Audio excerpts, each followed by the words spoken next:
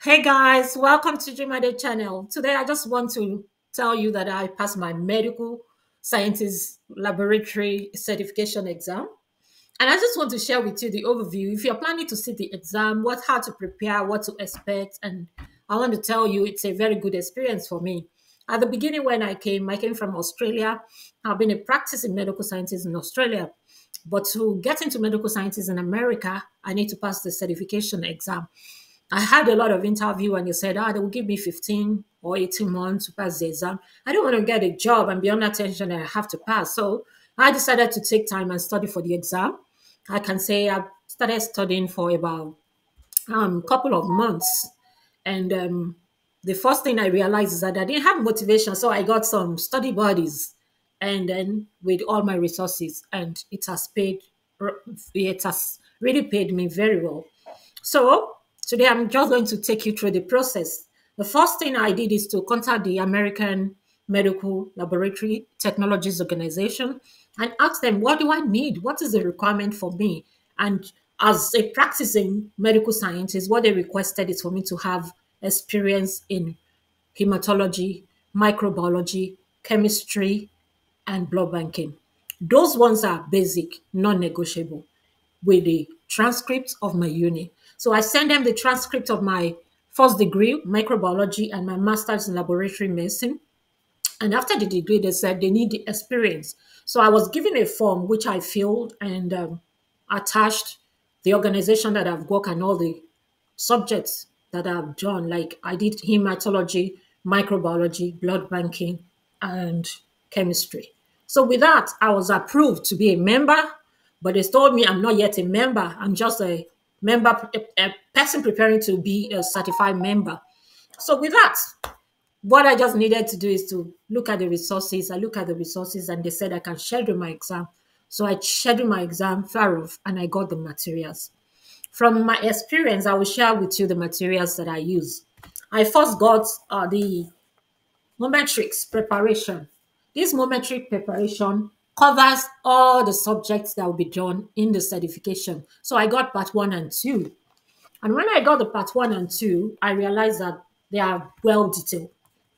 And then I read on the internet, and some people talk about the bottom line approach. It's a clinical laboratory review book. And I heard so much about the book, I was forced to buy it.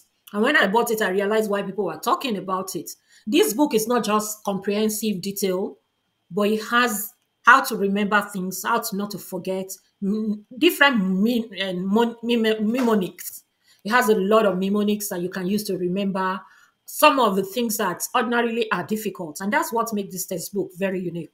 But I want to tell you that if you have not had a detailed experience of some of the courses, if you just take this one, it might be too shallow for you because it's a summary, but it's very, very helpful. And when I have my resources, I decided, okay, I wrote on AMT that I need study buddies, and so many people were willing, like, I too need study buddies. So I got three people that are very serious. One of us dropped off before because he got an offer that he couldn't refuse. So we are left with three serious, and we studied together. And one of them suggested I get flashcard. So I get the moment tricks flashcards. But when I got the flashcard, I realized that the flashcard is exactly the same thing that I have in this. So the only difference is that this is with a question and this is theory.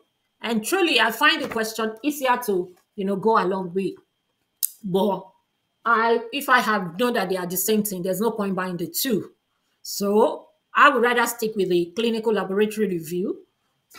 It's either I would suggest to you, it's either you buy more metrics and this use it to prepare, or if you feel you prefer the flashcard is very good. They ask you questions and then put the answer there. So the flashcards comes like this and it covers all the subjects. So by the time I study with the study group, we usually ask ourselves questions, answer, we present depending on your strong points. Then when it was about 2 weeks to my examination, I decided to buy the practice exam question.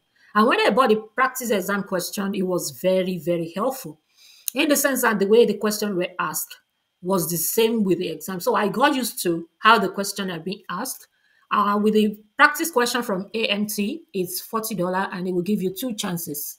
And I want to tell you that the second one that I did was the exact um mic that I score. It's not that the question are the same, the question are not the same. But because I've been used to the way they frame their question, it was very easy for me. I want to advise you that if you think you are ready, you go for it. Because there's this imposter syndrome that will make you to be feeling, I'm not yet ready. I don't think I can cope. And I was having that same feeling. At the first time I scheduled my exam, I canceled it and I'm like, I don't think I'm ready. So after reading for some time and practicing the question, 70 is a pass mark. And when I do the practice question, I get over 70. So I said, okay, I think I'm ready. And I went and I nailed it. And I said, I want to encourage you that if I can do it, you can do it. Summon up courage, go out there, get your materials, and make sure you're okay.